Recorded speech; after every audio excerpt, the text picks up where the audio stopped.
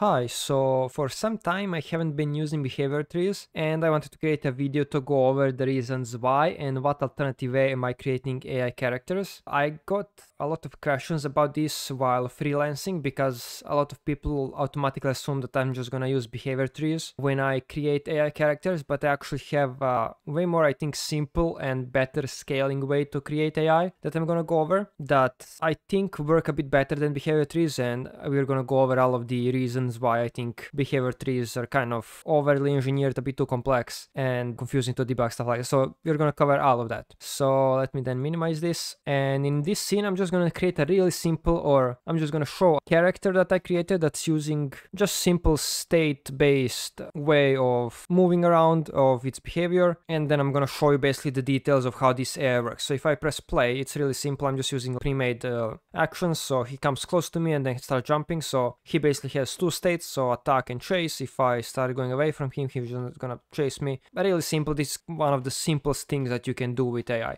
Okay, so for the classes, for the AI, we have the AI character and then just our enum for the states. So simple, attack, chase, really basic stuff. So now let's go into the character and let's see what blueprints we have. So how the system that I usually use works is like this. So you have your tick behavior, which is basically in which state are we and then what actions are happening on that tick. And that's it. You can use this tick in different ways. It doesn't even have to be a tick. It can be a timer. You can do whatever it is, but this is the most basic default kind of setup that I would have. And then we have one function, and that function is just for changing the state. So when you're going from one state to the other, technically I could just do something like this, like, okay, set state, if you're chasing, you've hit some condition, just set it to attack. You could do something like that, but the issue there is that there is cleanup and initialization of the new state that you want to do before you start doing ticking, which is usually for like checking when you need to switch to a new state or having to like, evaluate something over time, stuff like that. Let's then go to this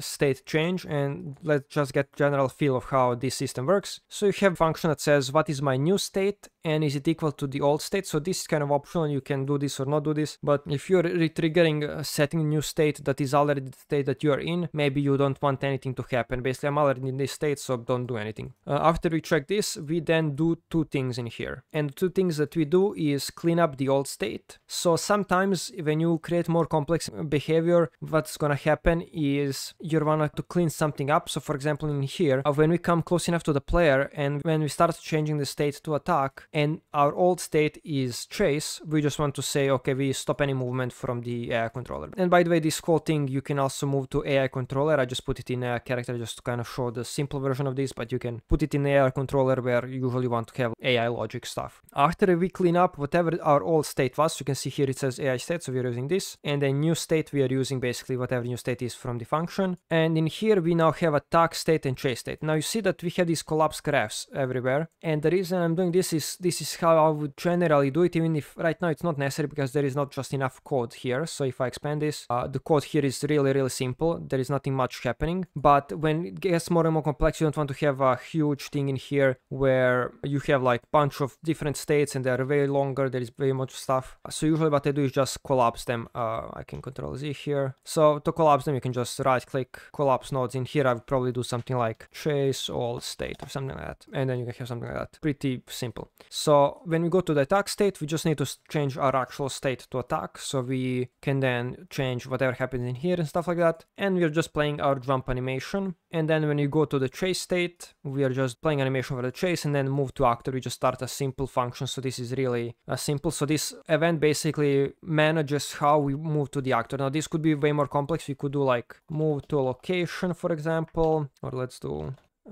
something like this. We can do something more complicated, maybe something like this, and then we can do an input where we have a goal actor, and if it's none or something, then we just go to a location where we maybe last saw the character. So maybe we have like a goal actor in here. You can imagine this in behavior tree, you have your blackboard, and in there you have your values for like goal, location, actor, whatever stuff. So this is just your basic variable. So advantage of this system is you're basically just doing blueprints. You're not doing anything special. You don't need like a special framework of behavior trees where you have a bunch of tasks, blackboard, conditions, evaluator, sequencer, selectors. You don't have to work in that paradigm, which I find very confusing when you start creating complex AIs where debugging just takes hours, and in here I find it pretty easy generally. But yeah, you can make it very more complex. For this simple example, we just need like move to actor, who is the actor player character. Now, if you want your AI to be more complex, where maybe AI can attack other AI, or there is like multiplayer game, multiple players, of course you wouldn't do it like this. It's just literally the simplest example. And let's go back in here. So we were doing state change. So we have these two things, and when we go to the chase state, we have the playing animation of just running forward. And that's kind of the whole loop. So as you can see, this is the whole thing. There is not much in here. So if I expand this one, there is a little bit code in here, and then I can expand this one also. I also didn't bother with creating functions, because for example this is the same code as in here. We're just checking distance to the player. We'd probably put in a function or something, but yeah, we're basically checking when we're chasing every tick, check if you are close enough to the player. If you are, you go to attack state, and in here you check if you're close enough to the player, then do nothing, but if you're farther than 400 units, then you go to the chase state. So really simple stuff, how to handle it. And what's good about this, with this system I was creating really complex stuff. There is like a boss character that is a griffin that can fly around the character, dive to the character, shoot him with projectiles. He can be in like a stun state where you can hit him while he's on the ground. So there is complex character that I created with this, and I couldn't even imagine doing that in behavior trees. That would be a complete nightmare, especially because there is some more complex stuff. For example, when the griffin is diving, there is stuff where he can maybe get stuck. So there is like whole behavior stuff for him to find his way around if he gets into like weird geometry stuff. He can also dive below the character, so he needs to continuously check if he is above or below, so he can then find his way above the character, stuff like that. Doing that in behavior tree I think would be a complete nightmare, but on this project was for a client, so I cannot like show the details of it or how it looks, but that's kind of the general stuff that you can do. And I still, even like almost a year after I did that project, I still remember how generally the blueprint looked. So if I came back to that project, it would be so easy to get back into it, add more features to the griffin. And for example in here, if we do idle, maybe we can do, I don't know, heal something, characters are doing something. We just add that, and it's just another thing in here, and you would have your collapse thing, which is idle tick and then heal tick, and just, it's pretty linear to add new stuff, and it's not that complex. When I work with behavior trees, it feels like this. It starts pretty easy, especially because you have a bunch of pre-made tasks for you. So move to location, move to actor. I think it has like rotate towards the actor, stuff like that. So you have, or like wait nodes. You have a few really basic tasks. So behavior trees start really simple, but then if you just start going a little bit complex, it goes like this. It's almost impossible to work with. You have to do so much strategizing and debugging and creating some weird rules around it, because yeah, doing anything more and more complex becomes so difficult to work in. While with this system, even though it does over time become more and more, I mean, everything is going to be more and more complex and take more and more time as there is more code. It feels something like this. It feels like it's going something like that. So even though I was working with that character I mentioned, and it maybe was complexity of, I don't even know, maybe in here, it's definitely is harder to add new stuff, but it's not that much harder than where we started off. While with behavior trees, I feel like adding any new thing to something very complex would just add any new bugs,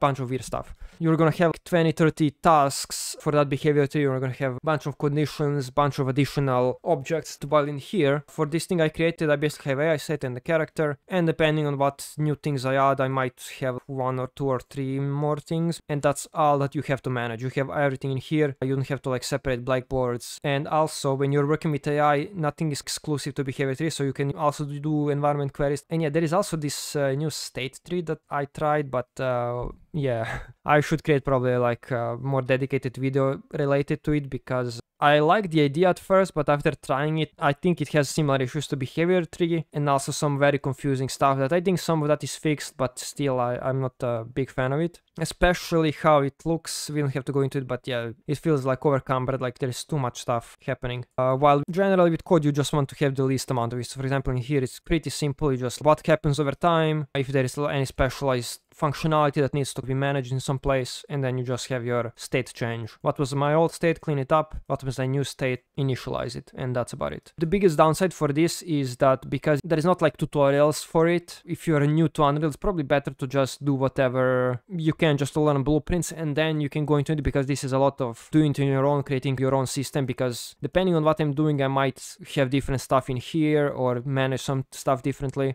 So there is not tutorials for it. So if you're a newbie in Unreal, I would probably suggest just use some default stuff. and don't go too much into it just because, yeah, you're new, you just need to learn the tools basically. But yeah, let's now go more into behavior trees. Let's take a simple example. So I think this is the first one, should be pretty simple. This is maybe like 20% more complicated than what I created, where it attacks the character, comes close to the character, if character is far away. Like what we have in here is, can you see the character, rotate towards him and then chase him, and if you can't see him, then just find patrol, which I think in here is just like pick random location, I think. Find random patrol, I'm assuming like pick random location in like an area or something, and then move to that location and wait for some time between 3 to 5 seconds. And then I think you wait another second or something. Yeah, I'm not sure what's happening, but basically just go to the player, chase the player, come to the player, and if you don't find the player, just find a random location and go to it. So I'm a little bit tempted to just do this with my system just to show you, but I don't want to make this video too long. It should be like 5 to 10 minutes. So if you look at here,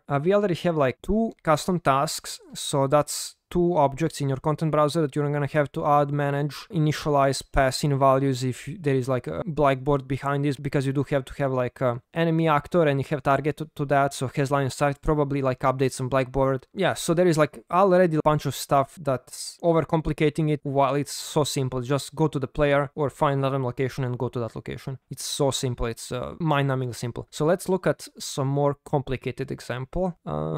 We can do something like this, let's see. So this seems like it's a dog AI thing, where you have, if you're hungry, if you're barking, and if you're tired, you have your sequence. So here is where already complications begin. So first you have your sequence and selector. So sequence, I think if I remember correctly, what it basically means is it's gonna trigger whatever is below it in a subtree, and whenever it fails, it's gonna go out of this sequence and then try the next thing, I think. And then you have the selector, which is gonna go, and whenever it succeeds, so whatever the first thing succeeds, it's gonna go back, or it's gonna basically say, hey, if it succeeds, it's gonna say, hey, I'm finished, and then sequence is gonna say, okay, you succeeded, stuff like that. So already stacking stuff like this, it makes it really hard to debug, because you have to, okay, so if I'm hungry, then I'm gonna try to successfully do something in here, and this is gonna be a little bit easier for me because I already looked at this example before, just for preparing to kind of see some good examples in here. But yeah, stuff like this, selector, sequences, combining it, okay, what's gonna actually activate and how it's gonna go to the next thing is slightly confusing, and in here I think we are not doing much. So again, this is just like a check, this is like a boolean, this is what we did in here with branch. So it's basically just, hey, it is true or not true. Okay, so how we would do it in my case, in like just simple blueprint stuff, is just you have a branch in here, and then the branch says, what would we say? So we would just say branch to check if you're hungry, and then maybe we would have like so we would have hungry, it would be something like this, and do we have some food? Okay, we do move to the food. We don't have the food, we find the ball, and that's kind of about it. So you have like one branch and then just 2 checks, I guess. But in here you have like a sequence, you have this like conditional checker, you have this wait, you have the find ball, which is a custom task that you created. In that custom task you have like task initialize, you have to do a return for the task, is it succeeded or failed. In here you have another check, and then you have the custom, or not the custom, the task that already is provided to you to move. And then in the blackboard you also have the football actor, so you can move to it basically. So yeah, you can see kind of how simple it can be, but behavior trees just by the design make them 5 times more complicated than they are. Yeah, so I think that's generally it that I wanted to cover. So behavior trees, I don't find them scaling well. It's kind of nice if you just want to do the simplest of the simplest. So you have like a character that needs to go to location and I don't even know, go to a place and attack. So if you're creating a tower defense game where you literally have like an actor that just has like a reference to a tower and he just goes to the tower, and when it's close to the tower attacks the tower, maybe behavior, but even that I would probably put with like state system in blueprints. So I don't even know where the place of behavior trees are, honestly, if you're competent with blueprints. And also performance, so state trees are evaluated on tick, while with blueprints you have a little bit more control over how you want to manage performance there. So for example, let's say my character gets stunned. What I can simply do is, let's say we have this state for some reason, and we want to go here.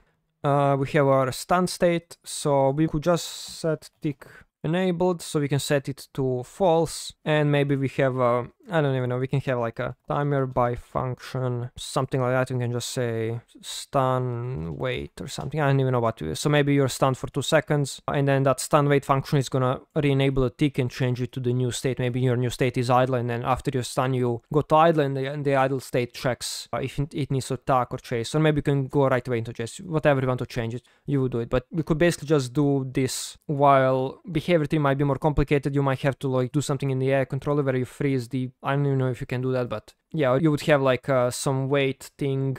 Where would we? Yeah, so you might have like some waiting, but then the issues become if you are using wait and there is some more complex stuff that needs to happen. So for example, while you're stunned, you can still die. So maybe you have a whole die event that needs to happen. Or while you're stunned, if you take some damage, you can wake up. So you have to have some additional things. So you might have, I think in behavior trees, they're called evaluators.